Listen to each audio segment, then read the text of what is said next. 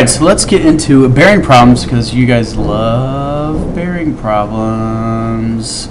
We're going to use vectors to find speed and direction here. So we have an airplane that's traveling at a speed of 724 kilometers per hour at a bearing of north 30 degrees east. So if we draw a vector for this plane, it's going north 30 degrees east. So that means your 30 degrees is right here. Okay, and that is from your vertical. So your 30 is right here. Your wind velocity is 32 kilometers per hour from the west. So if it's coming from the west, that means it is going in this direction, like so. So if we make a vector that's coming from the west, it's going, there's no bearing, it's just going straight. It's from the west, that means it's going to the west. Sorry, it's going to the east. Now we need to put our speeds in for each of these. So for your wind, that's going to be 32 kilometers, which is your magnitude of your vector, and for your airplane, that is traveling at 724 kilometers. Now what we need to do is we need to find the resultant speed and direction of the plane.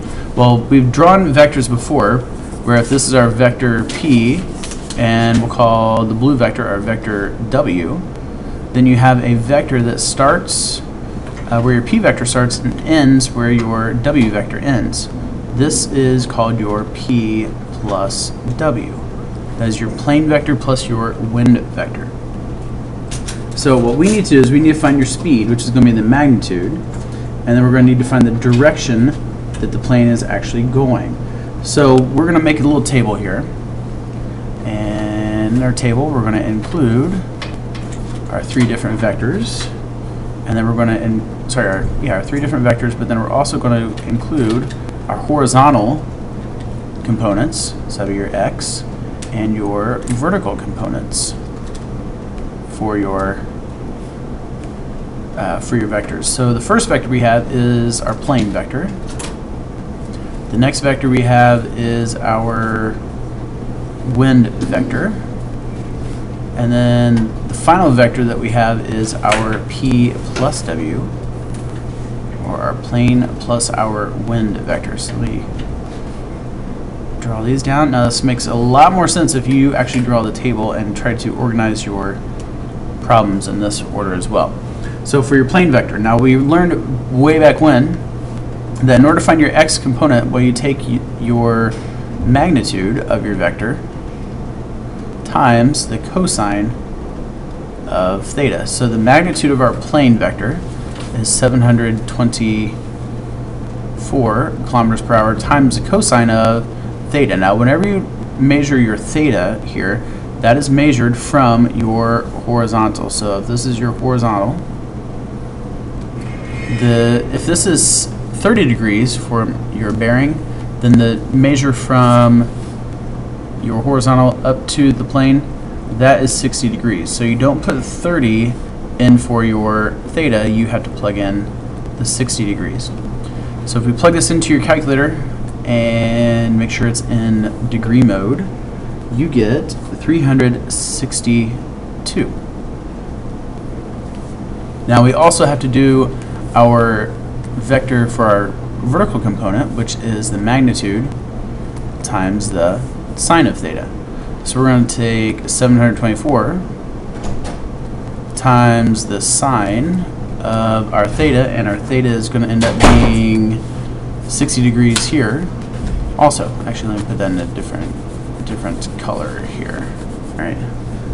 So we're going to make our theta 60 degrees again, because it's the same as we use for our cosine.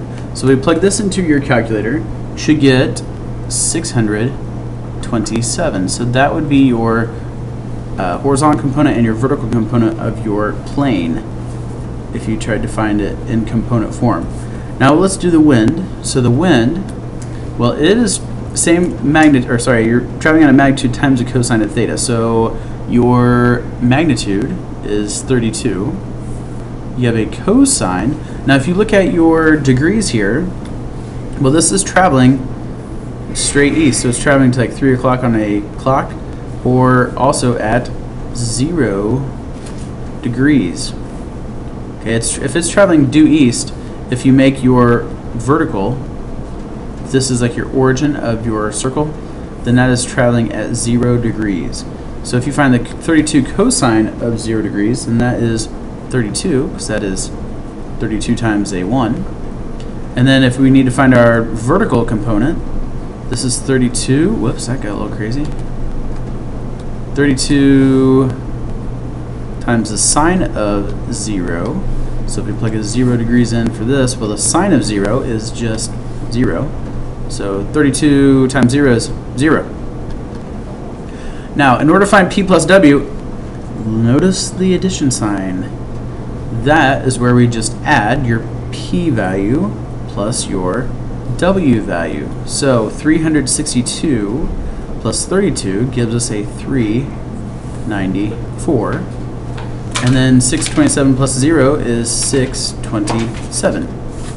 That is your component of your p plus w. So what this really means is 394, comma, 627. And if you think about it in terms of our picture, that means if you go to the right, draw a little triangle here, and then if you were to go up, this would be your 627, this would be your 394.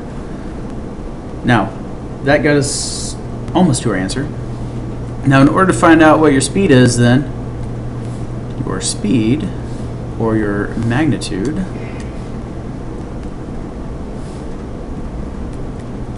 you're going to have to take the square root of your components. So we're going to take the square root of 394 squared plus 627 squared. So the speed of our plane, now think about this, would it be going faster or slower if you have a little bit of wind pushing it as it's going to the right? Do you think it'd be faster than 724 or a little bit slower?